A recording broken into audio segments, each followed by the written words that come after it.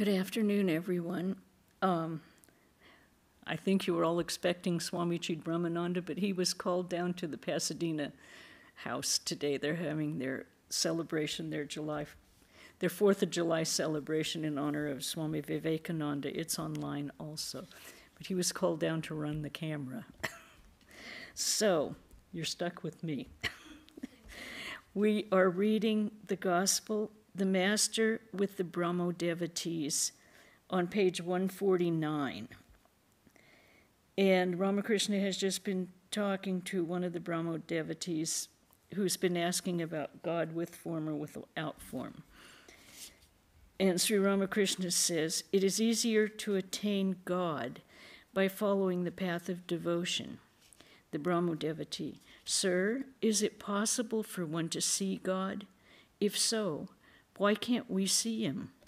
Master, yes, he can surely be seen. One can see his forms and his formless aspect as well. How can I explain that to you? Brahmo devotee, what are the means by which one can see God? Master, can you weep for him with intense longing of heart? Men shed a jug full of tears for the sake of their children, for their wives, or for money. But who weeps for God? So long as the child remains engrossed with its toys, the mother looks after her cooking and other household duties. But when the child no longer relishes the toys, it throws them aside and yells for its mother. Then the mother takes the rice pot down from the hearth, runs in haste, and takes the child in her arms. Brahmo devotee, Sir, why are there so many different opinions about the nature of God? Some say that God has form, while others say that he is formless. Again, those who speak of God with form tell us about his different forms. Why all this controversy? Master, a devotee thinks of God as he sees him. In reality, there is no confusion about God. God explains all this to the devotee if the devotee only realizes him somehow. You haven't set your foot in that direction. How can you expect to know all about God? Listen to a story. Once a man entered a wood and saw a small animal on a tree. He came back and told another man that he had seen a creature of a beautiful red color on a certain tree. The second man replied, When I went into the wood, I also saw that animal. But why do you call it red? It is green. Another man who was present contradicted both of them and insisted that it was yellow. Presently, others arrived and contended that it was gray, violet, blue, and so forth and so on. At last, they started quarreling among themselves. To settle the dispute, they all went to the tree. They saw a man sitting under it. On being asked, he replied, Yes, I live under this tree, and I know the animal very well. All your descriptions are true. Sometimes it appears red, sometimes yellow, and at other times blue, violet, gray, and so forth. It is a chameleon, and sometimes it has no color at all. Now it has color, and now it has none. In like manner, one who constantly thinks of God can know his real nature. He alone knows that God reveals himself to seekers in various forms and aspects. God has attributes, then again, he has none. Only the man who lives under the tree knows that the chameleon can appear in various colors, and he knows, further, that the animal at times has no color at all. It is the others who suffer from the agony of futile argument. Kabir used to say, The formless absolute is my father, and God with form is my mother. God reveals himself in the form which his devotee loves most. His love for the devotee knows no bounds. It is written in the Purana that God assumed the form of Rama for his heroic devotee Hanuman. The forms and aspects of God disappear when one discriminates in accordance with the Vedanta philosophy. The ultimate conclusion of such discrimination is that Brahman alone is real, and this world of names and forms illusory. It is possible for a man to see the forms of God, or to think of him as a person, only so long as he is conscious that he is a devotee. From the standpoint of discrimination, this ego of a devotee keeps him a little away from God. Do you know why images of Krishna or Kali are 3.5 cubits high? Because of distance. Again, on account of distance, the sun appears to be small. But if you go near it, you will find the sun so big you won't be able to comprehend it. Why have images of Krishna and Kali a dark blue color? That too is on account of distance, like the water of a lake, which appears green, blue, or black from a distance. Go near. Take the water in the palm of your hand, and you will find that it has no color. The sky also appears blue from a distance. Go near, and you will see that it has no color at all. Therefore, I say that in the light of Vedantic reasoning, Brahman has no attributes. The real nature of Brahman cannot be described. But so long as your individuality is real, the world also is real, and equally real are the different forms of God and the feeling that God is a person. Yours is the path of bhakti. That is very good. It is an easy path. Who can fully know the infinite God, and what need is there of knowing the infinite? Having attained this rare human birth, my supreme need is to develop love for the lotus feet of God. If a jug of water is enough to remove my thirst, why should I measure the quantity of water in a lake? I become drunk on even half a bottle of wine. What is the use of my calculating the quantity of liquor in the tavern? What need is there of knowing the infinite? The various states of mind of the Brahmagyani are described in the Vedas. The path of knowledge is extremely difficult. One cannot obtain jnana if one has the least trace of worldliness and the slightest attachment to lust and greed. This is not the path for the Kali Yuga. The Vedas speak of 7 planes where the mind dwells. When the mind is immersed in worldliness, it dwells in the 3 lower planes, at the navel, the organ of generation, and the organ of evacuation. In that state, the mind loses all its higher visions. It broods only on lust and greed. The 4th plane of the mind is at the heart. When the mind dwells there, one has the first glimpse of spiritual consciousness. One sees light all around. Such a man, perceiving the divine light, becomes speechless with wonder and says, "Ah, what is this? What is this?" His mind does not go downward to the objects of the world. The 5th plane of the mind is at the throat. When the mind reaches this, the aspirant becomes free from all ignorance and illusion.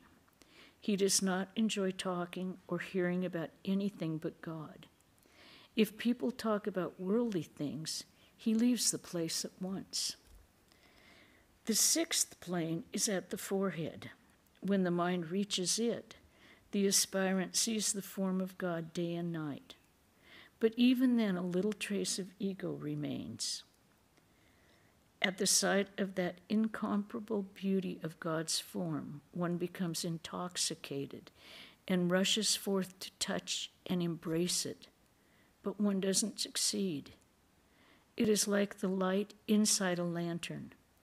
One feels as if one could touch the light, but one cannot on account of the pane of glass. In the top of the head is the seventh plane.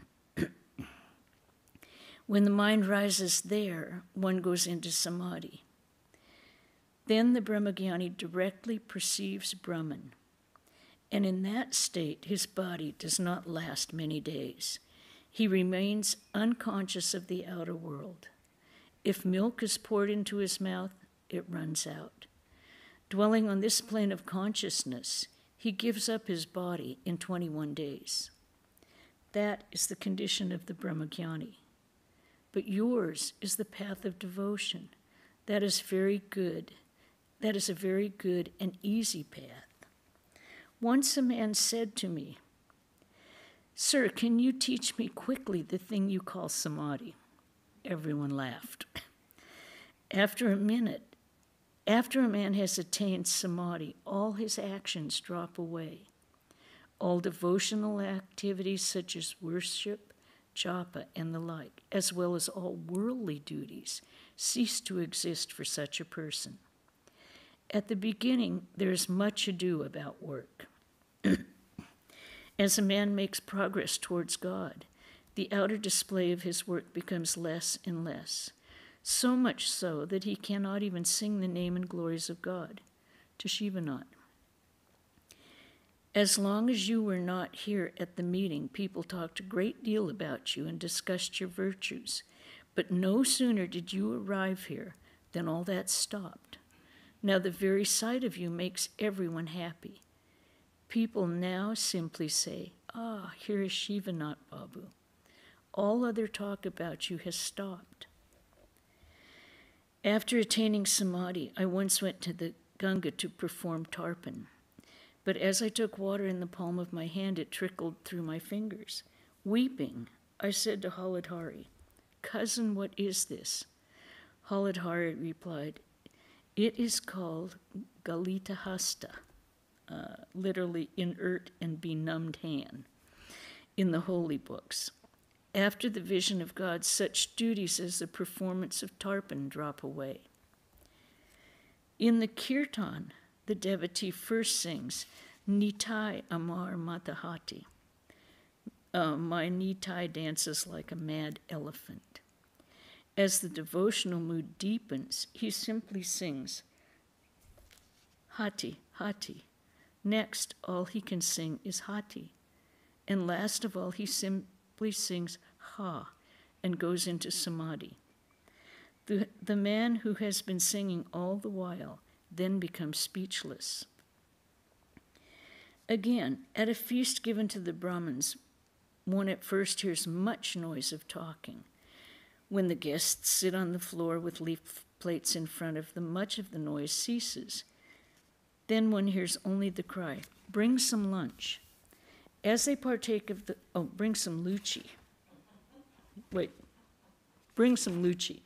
As they partake of the luchi and other dishes, 3/4 of the noise subsides. When the curd, the last course, appears, one hears only the sound of soup, soup, as the guests eat the curd with their fingers. Then there is practically no noise. Afterwards, all retire to sleep, and absolute silence reigns.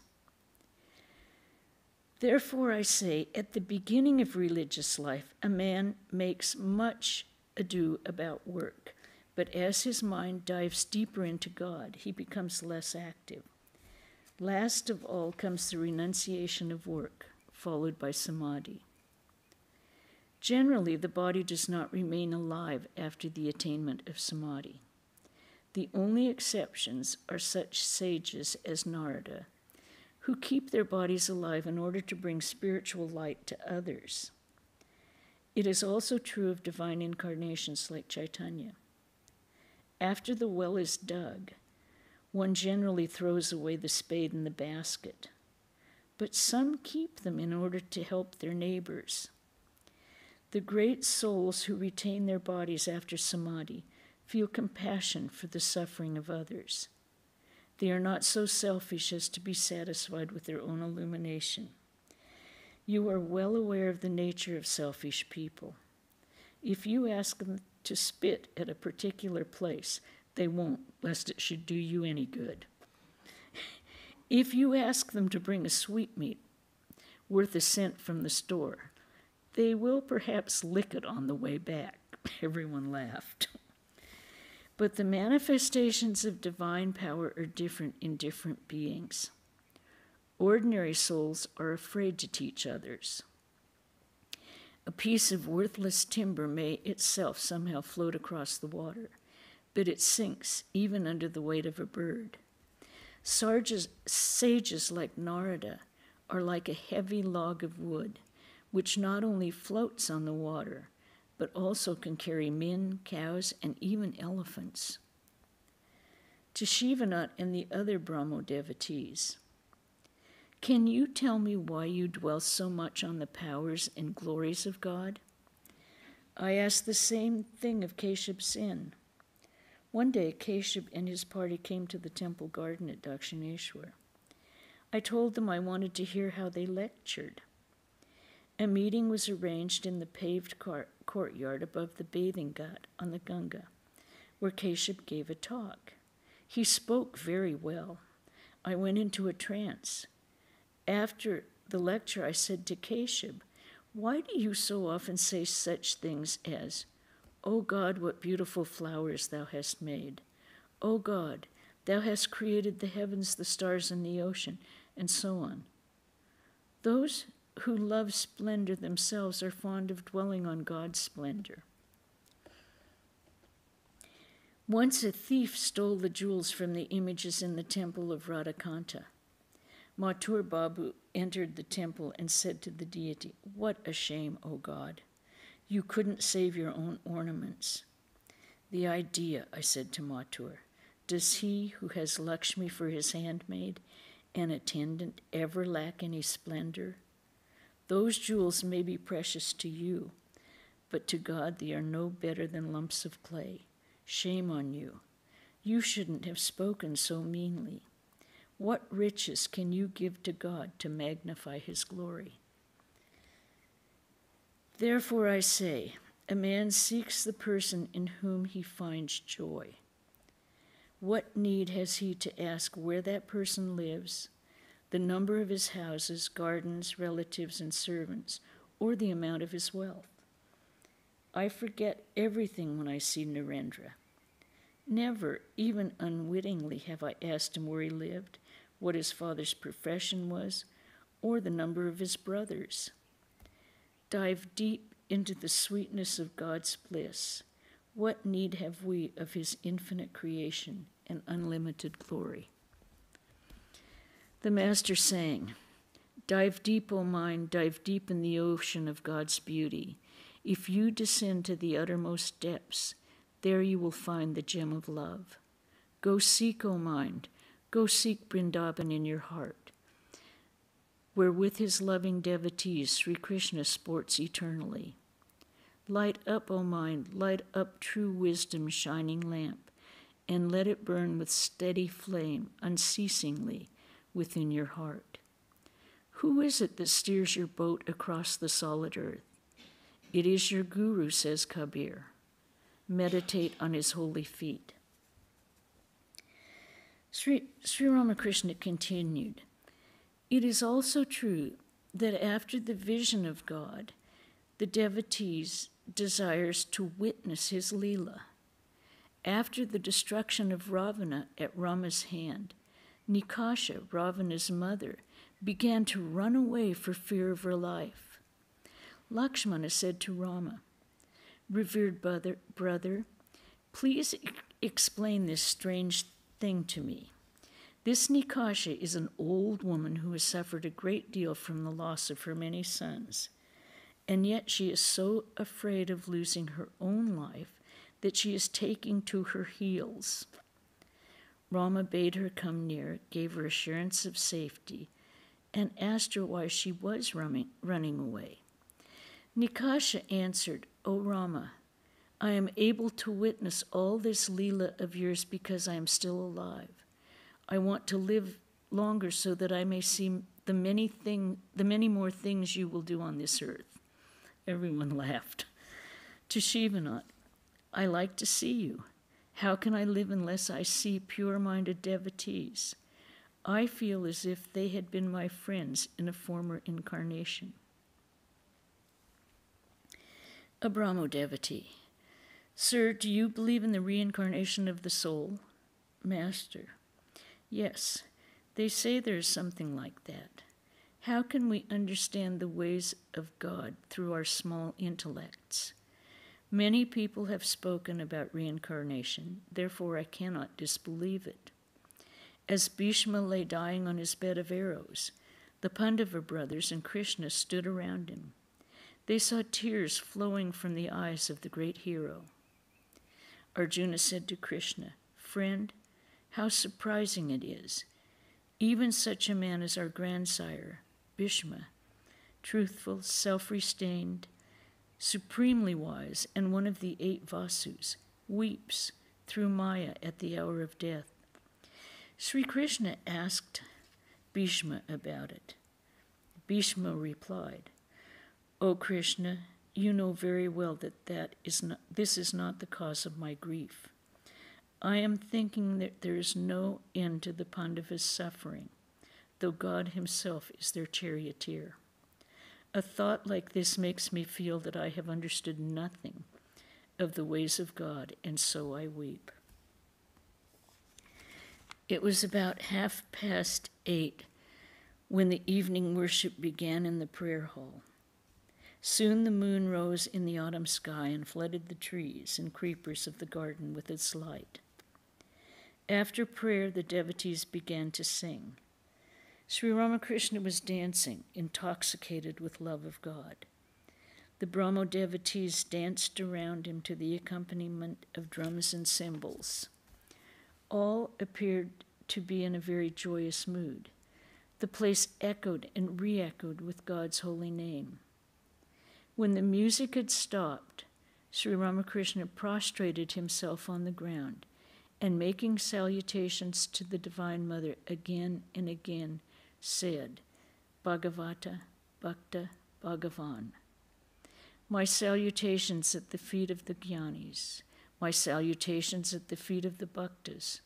I salute the Bhaktas who believe in God with form, and I salute the Bhaktas who believe in God without form.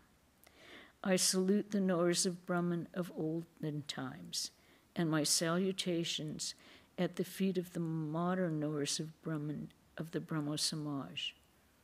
Then the master and the devotees enjoyed a supper of delicious dishes which Beni Madhav, their host, had provided. Now, any questions or comments? Because we're going to start a new day. I have a question. Okay. The woman that had lost all her sons and didn't want to die, Yes. because she was seeing God everywhere, does that mean that she didn't see good or evil Well, I or think, attachment or? no, I think that she was, the way they all laughed when she said, Oh, Rama, I am able to witness all this Leela of yours because I'm still alive. I want to live longer so that I may see the many more things you will do on this earth. And everyone laughed. I think what it is she was very attached to body and mind. Her sons and relatives were all the Ravana and the demons that Rama was fighting, who had kidnapped Sita. So, yes, she was a devotee, but what would you say? She's a human too. Yeah, she's a demon, but obviously had devotion to Rama. Yes, but not enough to want to be merged with God. Devotion, but a limited devotion. A devotion with stipulations, I would say. Any other comments or she was asking about Nikasha, how she could ask Rama, I want to stay alive because I want to see more of your play. Okay, we'll do a little bit of Wednesday, November 15th, 1882. Sri Ramakrishna, accompanied by Rakhal and several other devotees, came to Calcutta in a carriage and called for M at the school where he was teaching. Then they all set out for the Maidan. Sri Ramakrishna wanted to see the Wilson Circus. As the carriage rolled along the crowded Cheappoor road, his joy was very great. Like a little child, he leaned first out of one side of the carriage and then out of the other, talking to himself as if addressing the passerby. To M, he said, I find the attention of the people fixed on earthly things. They are all rushing about for the sake of their stomachs. No one is thinking of God. They arrived at the circus. Tickets for the cheapest seats were purchased. The devotees took the master to a high gallery, and they all sat on a bench. He said joyfully, this is a good place. I can see the show well from here. There were exhibitions of various feats. A horse raced around a circular track over which large iron rings were hung at intervals. The circus rider, an Englishwoman, stood on one foot on the horse's back, and as the horse passed under the rings, she jumped through them, always alighting on one foot on the horse's back. The horse raced around the entire circle, and the woman never missed the horse or lost her balance. When the circus was over, the master and the devotees stood outside in the field near the carriage. Since it was a cold night, he had covered his body with his green shawl.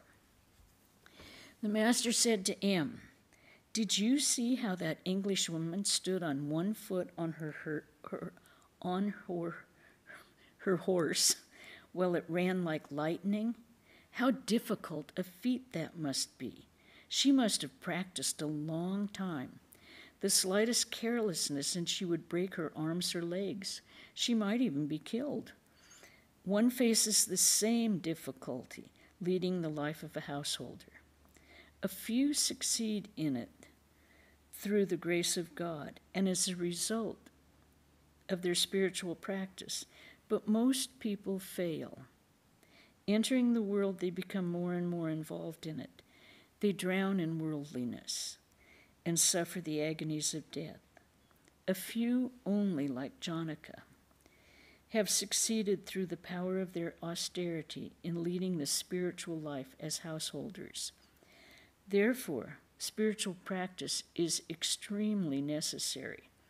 Otherwise, one cannot rightly live in the world. I think we'll stop there because then they're entering the carriage again and going to Balaram's house. And that will be next week, I think. Let me see what our announcements are. Yes, next week on the 16th, we'll continue with the gospel reading at 5. Tomorrow, Swami Chidbrahmananda will give the talk, and it will be a master's view. The reading of spiritual treasures on next Wednesday will be here in the temple at 5. Okay. Om Shanti, Shanti, Shanti, Hari Om Tat Sat Sri Ramakrishna Panamastu.